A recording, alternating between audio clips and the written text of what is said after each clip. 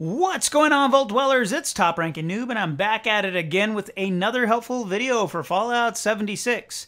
It's March 13th, and Wild Appalachia is finally released, a day late and a dollar short, but nonetheless, it's pretty exciting. We're going to check it out today. But hey, if you guys want to check out some cool Fallout 76 gear, make sure you head on over to U4GM. I'm going to be putting their link down in the description, along with the coupon code that's going to be saving you 5%.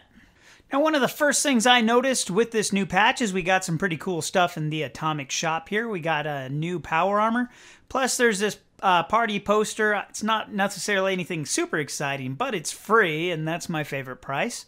So when you log in, make sure you pick that up. Aside from that, there's some clothes and a statue if you're into that kind of stuff. So if you're into the Atomic Shop, make sure you check it out because we got some new gear there. More importantly, what this patch brings us, though, is a couple of new crafting tables to mix things up in the wastelands. We're going to be provided with a fermenter as well as a brewing station. Now, you can craft these and put them in your camp, but if you go there right away, you're going to realize that they're locked. In order to craft these and put them in your camp, you got to unlock the plans. So in order to unlock the plans, you need to start a quest. There's a new quest. It's going to be a miscellaneous quest. As you get close to this fraternity house, you're going to get the miscellaneous quest called Attend the Fraternity Party. So all you got to do is go to Morgantown. This is going to be just a little, northeast of the Voltech University in Morgantown. Once you get close there, you're just going to see this icon pop up as a miscellaneous quest. Go inside the frat house. Once you spawn inside the house, that miscellaneous quest is going to turn into an official quest, Wasted on Nukashine. What you need to figure out is you got to investigate to find out what exactly these guys were drinking before the bombs dropped. Obviously, they went out with a bang. Give a thumbs up to a guy that's hanging out in here as well. He must have been the lone survivor. So we're going to investigate the house. Now, we actually need to go upstairs in order to complete this investigation, but I decided I'm going to start off by heading downstairs to see what's going on there. And I found a really cool set of glasses. I don't know if these are new to the game or they're just something I've never encountered before, but bottle cap sunglasses. So I figured I'd put those on just to be in the spirit of the event here. They look pretty cool, I guess. I don't think I'll be wearing these for too long. But hey, if you want to look cool, you got to get some bottle cap sunglasses. And just so you look completely cool, if you go check out this laundry room, you're going to find this VTU jacket and jeans that you can throw on to have a matching set there. But there's also a holotape chilling on this floor next to a couple of dead bodies called the Final Initiation. It has nothing to do with the quest, but if you're already in the neighborhood, it doesn't hurt to pick it up, see what happened. Once you're done goofing off in the basement, you want to head upstairs. There's going to be a computer terminal, and it's kind of hard to miss. There's going to be this vintage Nukashine or vintage Nukashine hanging out on the table. You're going to want to pick that up. And you also want to access the computer terminal. Now, I'm sure the computer says a lot of great things in regards to the new events, but I'll leave that for you to read. You want to click on the first option that says Messages, and then when you get to the next page, you click on the first option again, which just says Nukashine, and then the quest is going to update. And all it's doing is telling you to drink that bottle of vintage Nukashine that you just picked up off the desk. When you consume the vintage Nuka-Cola or Nukashine, I'm never going to be able to say that, it's going to give you 100% extra melee damage. It's also going to cost less action points when you sprint, and your action points are going to regenerate 50% faster. Now, this effect lasts for 2 minutes. When you first drink it in this quest, it's going to just tell you to experience the effects, but you're going to get an optional quest to kill all these party crashers. I decided in the spirit of things I was going to do it unarmed just because I got an extra 100% damage, and you can see that I am not struggling at all with these extremely difficult level 3 party crashers. They'll spawn in waves just like most things in this game, so you might not see them all right away. Some of them are going to come from downstairs, some of them are going to come from upstairs, but it's a pretty easy optional quest to complete. Now, the side effect is, once the effects wear off, I should say, it causes a blackout. So after the 2 minutes, you're going to black out, and you're going to spawn in probably what's going to be a random part of the map. For me, I spawned in the northwestern corner of the map, and for everybody, it might be the same when you're doing this mission or this storyline, but I do have a feeling once you start drinking this vintage Nukashine in the future, it may cause you to black out and just spawn in different campsites throughout the map. In this case, for me, it was the northwestern side. Let me know if you spawn in the same place down in the comments. I'm kind of curious about that. Nonetheless, more importantly, if you check your mission or your tasks there, it's going to tell us that what we need to do now is read the label that was on that Nukashine bottle. And so the label is going to end up in your inventory. If you go to your Pip-Boy, check under notes, you'll see that Nukashine label. It's going to have a little star next to it. What's going to happen is it's going to give us this riddle to give us a hint towards the next step that we need to go in. So this riddle's pretty easy to figure out, but let's go through it here. It says, at our Almarauder stands a boy, gray and cold. The steps behind him are the first threshold. Oh man, it rhymes. Around the right corner, study the street. Just to the left is the place that we meet. There you can stain your skin with ink. But find the back door and we'll buy you a drink. So this is like a real Dr. Seuss rhyme, but it's pretty straightforward to figure out. Let's go check out what they're talking about. So we're going back to Morgantown, and we're going to fast travel to the Voltech University. You probably already figured that out. If you weren't aware, there's a statue in front of the Voltech University, and that's probably the cold and gray guy. So here we can see the statue. And what it's saying is the steps behind it are the direction we're going to go. But they said that we were going to study a street. So we're not going to go inside the university. We're going to tank a right. And it's probably going to be the first street that we come across. And there's the street right there. It wants us to go left down the street. And I think I already see the back door they're talking about. Place where you stain your skin with ink is going to be a tattoo parlor. And so this is Big Al's tattoo parlor. We're going to go in the back door. Riddle so easy that I can figure it out. Nice. Though I shouldn't pat myself on the back too much because once I got inside, it took me longer than I'd like to admit to figure out what to do next. When you get inside, it's just a tattoo parlor, nothing special, bunch of junk laying around that you probably don't really need. But you're going to hear a drunken robot in the background. It took me forever. I searched high and low and I couldn't figure out what to do. So when I finally did figure it out, it's turned out to be pretty straightforward. Although most things are pretty straightforward once you have the answer. The hint is the Nukashine rug sitting in front of this Nuka-Cola machine when you first come in. If you open it, it actually opens a secret door. It's got this seriously cool basement that's got a bar in it, some jukeboxes and whatnot. What we're looking for down in this hidden basement is the source of that drunken robot noise, and this is where we're going to come in contact with Biv. Now, Biv's going to be the one to give us our first mission that we need to complete in order to get our crafting station plans, as well as get the recipe for the Nukashine beverage. So this is where he's going to give us the recipe for it. Now, Biv is long-winded, so after you interact with him, he's going to talk for a while, and then finally your mission's going to update, and what it's going to do is have you read the ingredients for Nukashine inside your inventory. It's going to be another item under notes, and it's going to have that yellow diamond next to it. Now, it's going to be part 1 of 2. There's 2 parts to this. You'll notice the bottom of the page is ripped off, and we're missing one of the ingredients. So we have to find the second part of this list. In order to get part 2, we have to make our way into the supply room, which is in the same exact basement. We're going to have to read a terminal in order to open the door. But when we do this, we're going to be surprised. Nothing in life is that simple. It's requiring for us to get a password.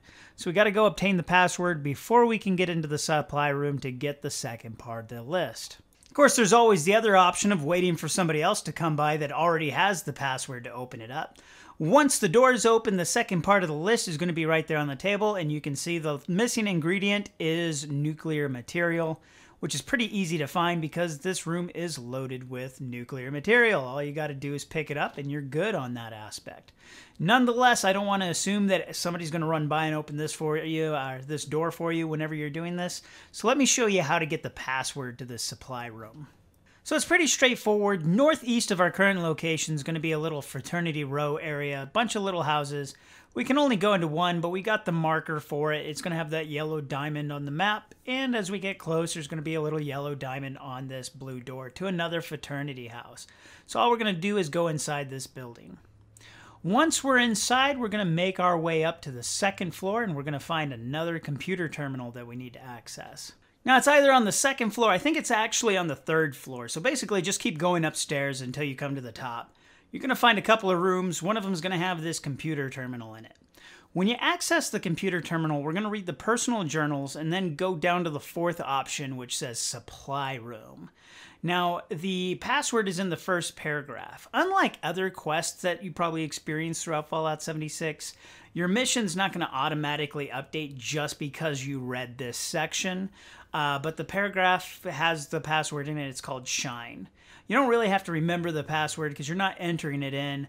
Once you read that section of the journal, you can just go back to the tattoo parlor and you'll be able to open the supply room. Once we got the second part of our list, we got everything we need. All we need to do is actually start collecting all the ingredients in order to make the Nukashine.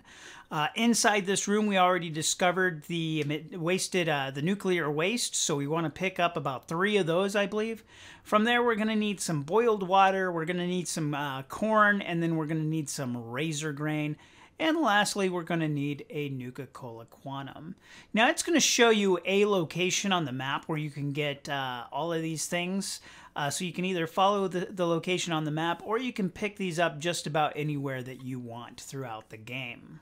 Now, if you do decide to use the area that's marked on your map for you, do not be fooled. The little yellow radius icon on the map is pretty small. It's going to make it look like you need to go inside the house. There's nothing inside the house that you need. If you go next to this barn, you're going to find a water pump as well as a cooking station where you can get boiled water. Again, you could get this anywhere on the map in many different ways. But for the sake of this mission, I'll go ahead and get it on this spot of the map. We need 2 boiled waters, so we need 4 dirty waters from the pump. What we'll do is we'll go to the cooking station, we'll turn those 4 dirty waters into 2 boiled waters. Once you got your boiled water, you can also get your corn and razor grain here. The razor grain does kind of blend into the foliage in this area, so it's kind of hard to see, but the corn is pretty straightforward to find. So we're going to need 5 of each. Just kind of wander around this area, get 5 corn, 5 razor grain, and at that point, we're almost good to go. From this point, all we're going to need is the Nuka-Cola Quantum. Now, there's lots of places you can pick this up throughout the game, but if you don't have any and you want to find some quick, the Nuka-Cola plant is probably one of your best options to go. This is one of my older stomping grounds when I used to do a lot of cap stash farming. So if you're in the area and you have seen those videos before, it doesn't hurt to go ahead and check out some cap stashes while you're running in there. For example, we got this trailer right here, and there's a cap stash still hanging out inside the computer. So we grab a fistful of caps there, and as if we got the cap stash cap collector perk card, we can search that again and pick up some more caps. In this case, I got more than 100 caps from that one pool. Nonetheless, we're not here for caps, so let's go see if we can find ourselves a Nuka-Cola Quantum. These guys are usually laying all over the place in this area, so it shouldn't be too hard for you to find some. I'm going to go look up on top of this catwalk because there's usually a cap stash that spawns there as well. And, you know, it doesn't hurt to grab a Nuka-Cola and some caps while we're at it. Marsupial makes it a lot easier to get up here, but you don't necessarily need it.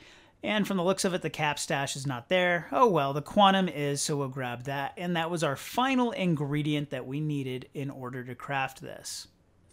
So now that we got all of that, we're going to make our way back to the tattoo parlor, and we're going to go back inside in order to craft our Nukashine. I gotta say that slow because I keep wanting to say Nuka-Cola Shine, and that ain't right. So crafting our Nukashine.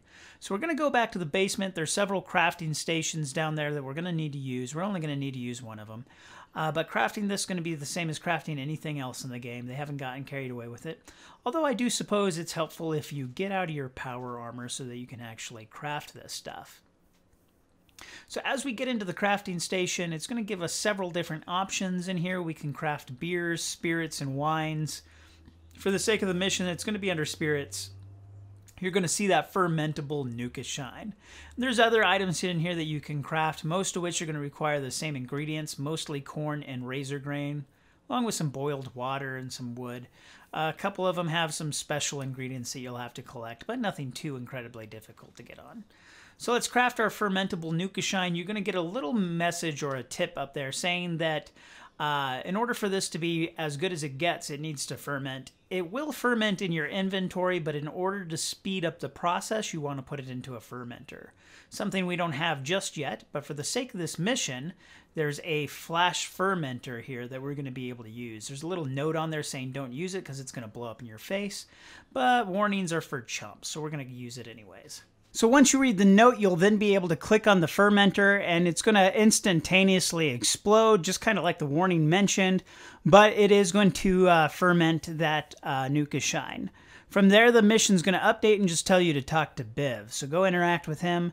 He's going to talk for another long period of time, which is going to make you doubt whether or not you actually interacted with him, but just let him go on his spiel, and eventually the mission will update.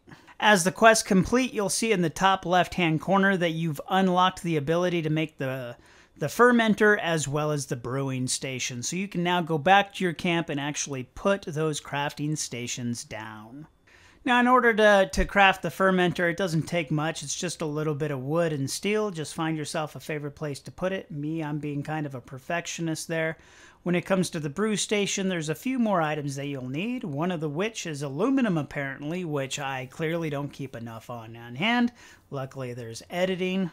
And like magic, I have enough aluminum, and the time of day just magically changed. So there we go. We got our fermenter and our crafting station. Now, one of the items we got for completing this mission was another jar of Nukashine. It is just regular Nukashine. You can see that it is giving you some benefits, but if you want it to have its full potency, go ahead and put it in the fermenter.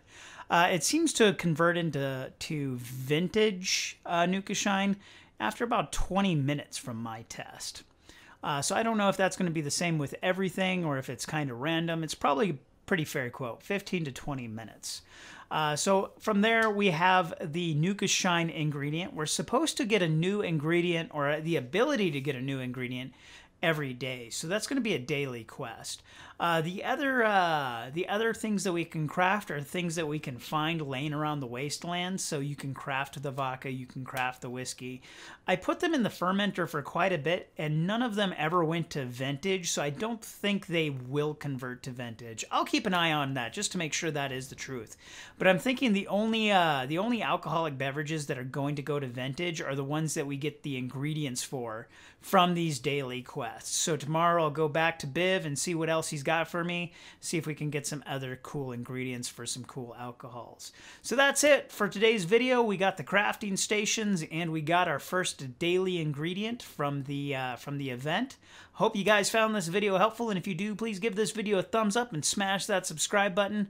I appreciate you guys watching, and we'll see you all next time.